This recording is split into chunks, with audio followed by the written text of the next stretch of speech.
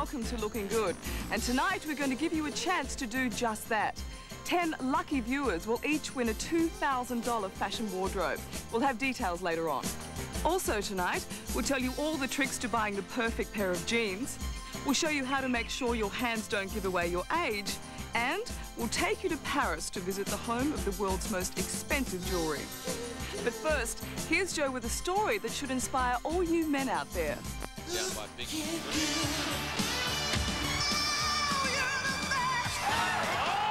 What do you get if you take two big bulky blokes, Will he get there? Yes. brush off the mud, Blind hand past the ground, round off the left, another one. and send them off to finishing school? A very strong jawline. A transformation that would amaze even Cinderella. Jack Elsegood scores a brilliant try. Winning performances don't end on the field. These days, many sports stars are adding a little bit extra to their training. It involved just taking off a few of my rough edges and just trying to make myself a little bit more presentable. Here we are, here we are, here we are today. Personal development courses aren't about changing macho guys into simpering male models. Good afternoon, ladies and gentlemen. They're all about teaching self-confidence, whether you're a sportsman, a salesman or a student. Good attack on the ball.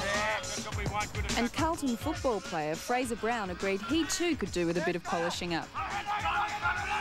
By his own admission, he's... a bit rough. No, well... Fraser, what things do you think you need to develop off the football field? Well, I suppose public speaking, talking to groups, dealing with the media when the camera's actually on you individually, those sort of things, just being able to handle it. Don't take any notice of the video, just look my way and tell us a bit about yourself. I grew up in a town out in Lilydale. Courses vary according to each person's needs, but usually involve 9 sessions over 2 months. So what are the tricks of the trade? Well, most important is learning how to speak clearly. Also be aware of your body language and maintain eye contact. All this helps to project a confident, friendly image. So it's great to catch up with you at the end. Students also see themselves back on videotape to help learn how to correct any faults. At the beginning you're a little bit hesitant and a bit self-conscious, but as you got into it, you actually were flowing really well. And you've got a really friendly smile and you're easy to watch. No, that's nice to know. Yeah. Your cuff can be a little bit lower than the sleeve of your jacket. That is quite acceptable. But you must also learn to look the part. Jack's course covered how to pose for a photo session and strut the catwalk. Fraser, when's the last time you had a haircut?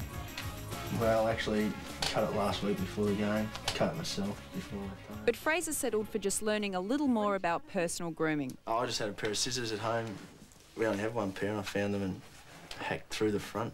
So it was off with the shaggy locks and on with the suit. Oh, wow. Have a look at you.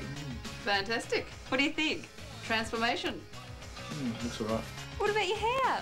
Yeah, it's not bad. Not bad. It's okay, I haven't had it this short for a long time, so I have to get used to it, I suppose. Well, I guess it'll grow, but I think it looks really good. It gives your face a bit of structure. Open your eyes. That's great. Jack and his football club are already reaping the benefits of his image makeover. Photographic shoots like this one for Dolly magazine and a swag of new sponsors are all boosting his profile. Do you think a lot of the players would go and do these courses? No, I'd say 90% of them would be fairly reluctant in enrolling themselves in such a course. Why is that? Because it's not really the football image, although it is turning that way slowly. I think the most important thing, particularly young fellas or any person that's in the limelight, it's pretty important that you look the part. And I think you have an obligation, not only to yourself, but to the club you represent. I agree with that. Well, you're going to go around now, the first thing people will say to you, there's Fraser Brown. He's the best dressed man in football. Well, the second best dressed, I'd have to say Lou Richards was, of course.